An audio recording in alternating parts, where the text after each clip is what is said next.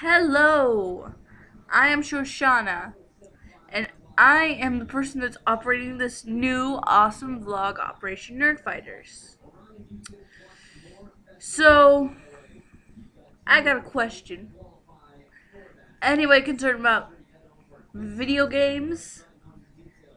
Cause I am. I love video games. I might not be good at game, but I love video games. It's just one fact about myself to tell all you people that don't know me, which would be about millions of people. And I'm going to say a few more things about myself. My favorite color is green. My favorite food would have to be either A, pizza, or B, hummus on pita. Now, that's just the basics. Through this set of videos, you shall learn more about me and more about our world. Or maybe you already know about me and know about our world. Well, either way, you'll enjoy watching these videos. So, let's just get to the topics. Today's topics are... Oh, why is there no drum roll? That stinks.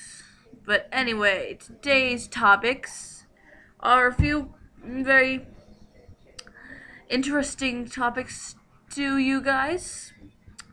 Firstly, I'm going to have the first thoughts on day. And today, my thoughts are on haters. Which I'm pretty sure if you watch a ton of YouTube videos, you know all about haters. Because haters are just annoying. That is, unless you are a hater. Then if you are, don't take any of this stuff personally. Water. So anyway, my thoughts on haters. I hate them. You can probably tell that. But anyway, I need to explain a few reasons why I hate haters and why you should too. If you're gonna think that there's a reason to, besides there being annoying. Haters hate the wrong things.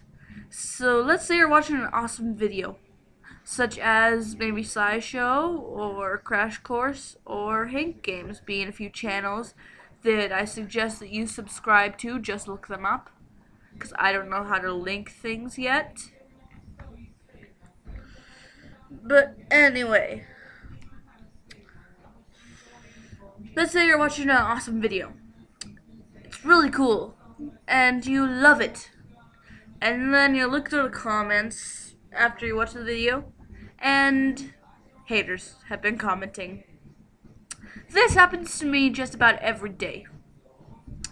And seriously, it is very, what's the word I'm looking for? Annoying! But anyway, you see a hater commenting, and you just get so upset that you want to kill them and punch them in the face or something like that. Well, that's pretty much how haters work. That's why I say, keep your pity to yourself, haters. We don't want your opinion here, whether it's what you think or not. And also, sometimes, if you, I don't know, like on YouTube, how you can respond to a video, sometimes when you do that, they take it a bit too personally. Well, that just happened to me a few days ago. Bringing up another interesting topic, CRTs. The dread of every student in the world. Not the world, America. So, here's the story. I was watching this cool video, it was a song, and a hater commented. It was an educational video, as you may suspect by the fact that I watch SciShow or Crash Course. But anyway, I replied back to this guy, and I used something about the CRT in it, and well, he replied back to me and said that I'm stupid, the guy doing the video was stupid, and that I was going to fail a CRT. If you're friends with me on Google Plus, you may have heard this. Sending a shout out to all those people on Google Plus. Comments down here, the comments. If you are on Google Plus, because Google Plus is awesome. So anyway, this actually happened not very long ago. It was when I was taking the CRTs, and it was getting me so worked up. I want to punch that guy in the face. That's another reason why you can hate haters. They take things personally, even when you just mean it as a very small insult, because they're insulting something awesome. So that's about haters. Now, I think I'm gonna mention some stuff about CRTs. Never think that you're gonna fail, because even if you feel as if you've done horribly, it's always gonna end up as you doing good. Actually, a friend just told me this not very long ago. Not only on Google Plus, but on Facebook. And, you know,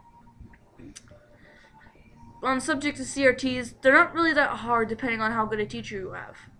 Now, another friend of mine, she goes to a school, and her teacher is super, super mean, as in evil mean. I think it was at Chabad, it was somewhere in Las Vegas, I don't know. But anyway, if you had a teacher like her, I doubt you'd pass, considering that your teacher would be practically so evil that she would have to that she feels as if she has to burn her clothes whenever she touches pre-K. But no, if you have a really good teacher, a nice one, even if you feel as if you're not going to pass, don't worry. Everyone's been there. You are going to do great. I assume, unless you have a horrible teacher. So, yeah, this will be the end of the video. I'm gonna be a bit mean to you guys, those of you that have an account on YouTube. Sorry. But, if you want to see the next episode of Operation Nerdfighters, you're going to have to subscribe. Because for the first few months of this video, I ain't gonna be doing anything like routine every Tuesday or Thursday. I'm gonna mix it up a bit, post whatever I want. So yeah, sorry, I don't mean to be mean about this, but subscribe if you want to see it in the next episode. And also, a few advertisements, well actually just one this time.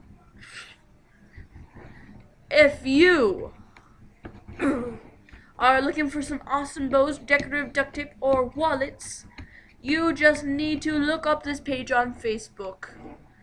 It is called Girldy Bows Inc.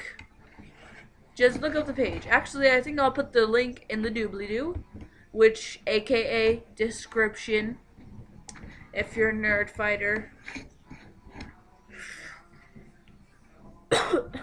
Excuse me. And that will be all for this video. So I say unto you, in the words of Hank and John Green, don't forget to be awesome. Goodbye.